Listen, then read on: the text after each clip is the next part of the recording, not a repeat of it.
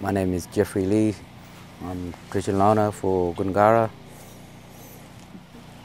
Very important to me that I do go to this conference so that everybody can hear my story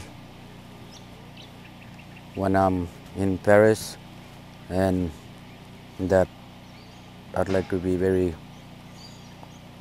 clear. I've been fighting Koongarra now for so many years, and I'd like to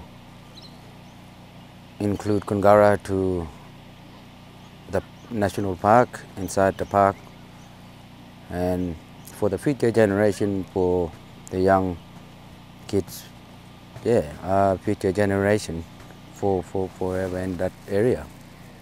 Koongarra, it means a lot to me. I grew up in Koongarra.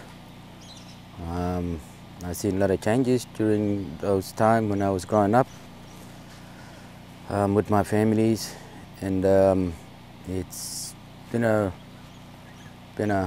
while for me. I always just come back from school holidays and go to Koongarra and spend time with my family. Yeah, go fishing, go hunting. Very important to me. I'm the next generation now, traditional owner for that area. My clan is Djok, and I'd like to see Koongarra included in the park. Koongarra is a very special place, very significant to me and my people and the young generation, and for future. I feel, I feel